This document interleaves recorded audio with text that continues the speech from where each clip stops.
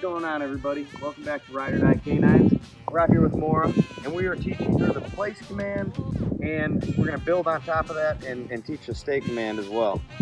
So we're getting her kind of in what she's going to react to today as far as high value reward.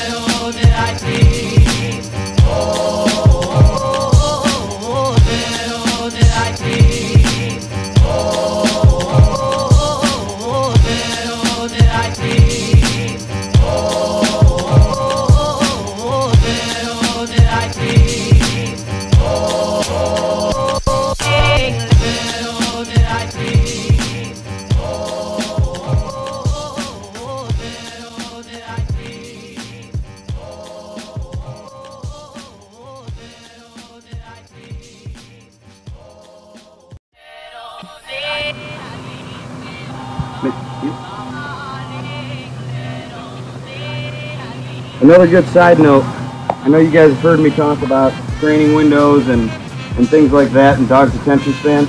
This is right here, this is a clear indicator of a dog that's getting ready to mentally burn out and check out a little bit. This is the time you should stop your training, because from this point on the dog's not really going to be able to give her full attention. She's exhausted and she's still, you know, a young dog, so she has a wandering mind. Still wants to chew sticks and sniff grass and other things like that. So we're just going to let her go ahead and do it. We ended all the training on a good note. But at this point, it would be irresponsible of me to continue the training. She gave me perfection there for the last 15 minutes. But it's, I mean, extreme humidity out here, and it's almost 100 degrees right now. We'll play as a checkerball. See how intensely she wants this ball right now? That's how high the high value reward has to be. It has to be this valuable.